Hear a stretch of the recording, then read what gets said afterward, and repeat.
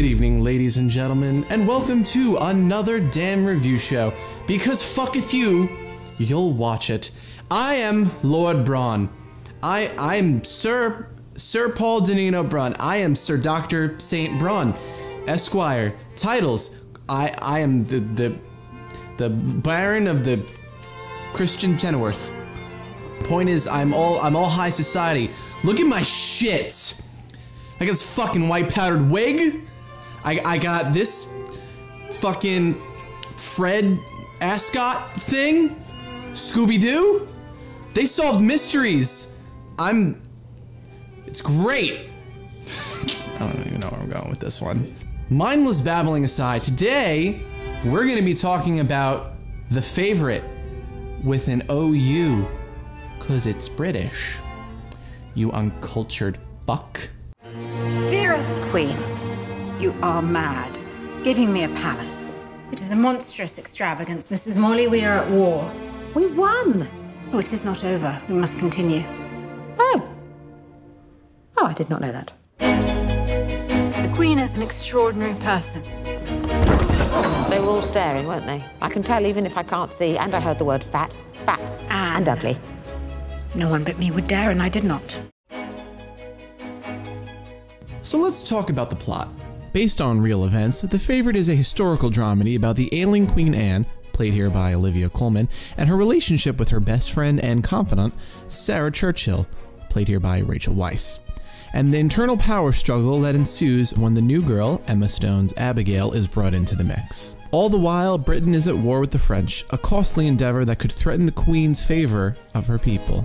In many respects, The Favorite is just Victorian Mean Girls, which could sound derogatory, but it's actually a compliment. There are no purely good or purely bad people in this movie. It's all shades of gray, and that is fascinating. It is just so much fun to watch. Abigail?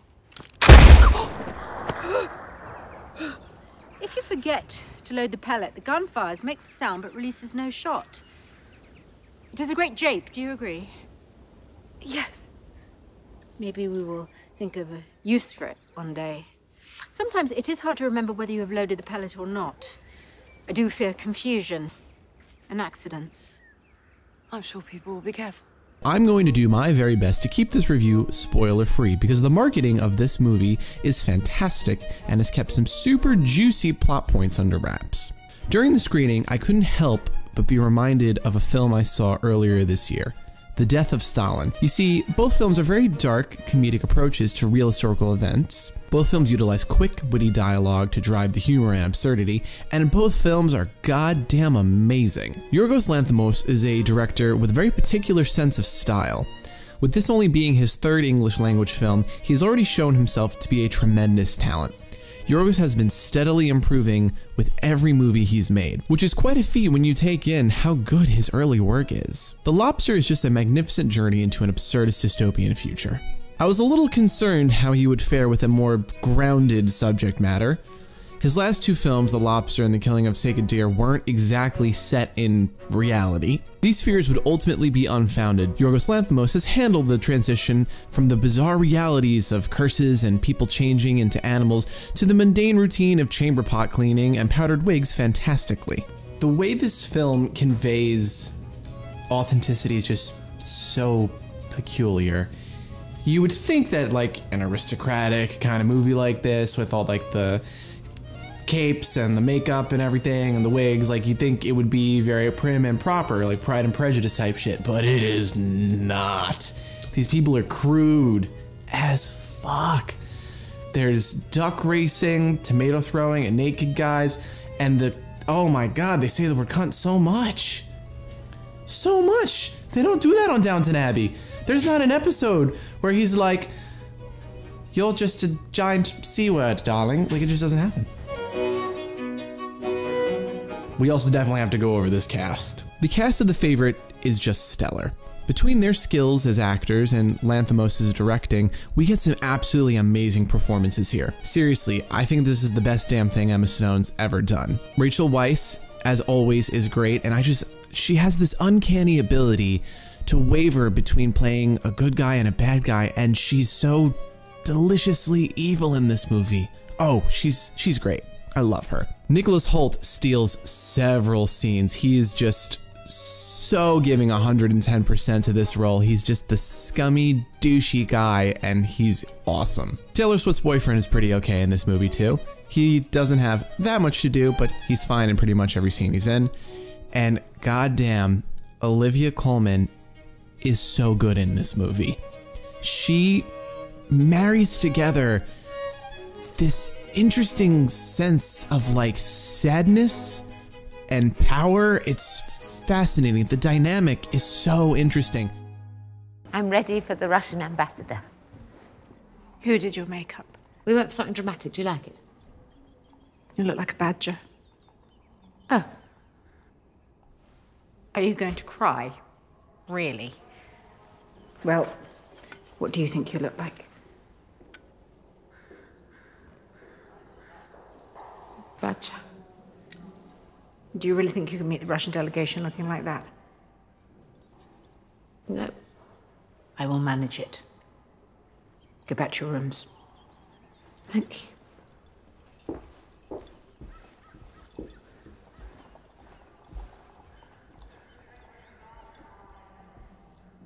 Did you just look at me? Did you? Look at me! Look at me! How dare you! Close your eyes! You feel for her and you care about her and you feel bad, but you know that she's incredibly powerful and like people are afraid of her and respect her. It is so interesting to see somebody with so much power struggle so much. I would also be remiss if I didn't mention one of the biggest stars of the film, the Hatfield house. The majority of this film was shot on location at the Hatfield House in England. This country house has been used in countless productions.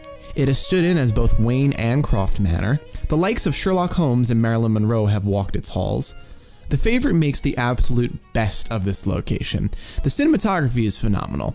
The way Robbie Ryan shoots and lights the Hatfield is perfection. He manages to build out this lived-in space.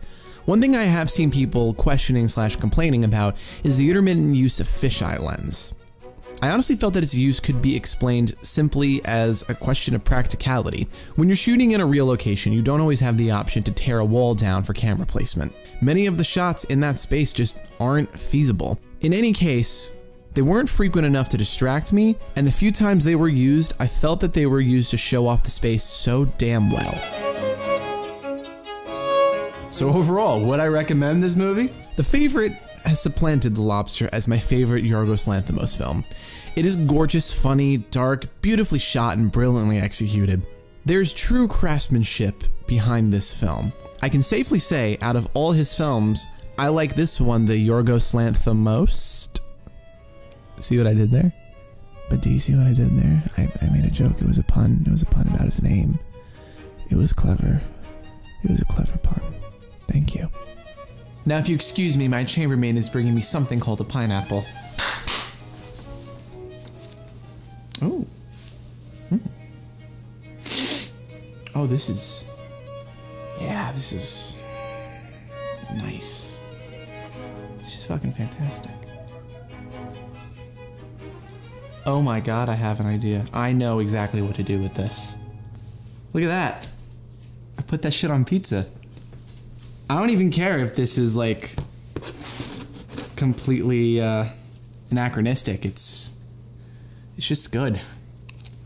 You don't like it? You don't like putting pineapple on pizza? Fucking come at me, bro. That's where that shit belongs. I've completely abandoned the character of being some kind of Victorian something or other. But whatever, you're still watching the show. It's your own fucking fault. It's been another episode of another damn review show. I don't even know why I fucking make these anymore. Just roll the thing. God damn it, I hate everyone so much.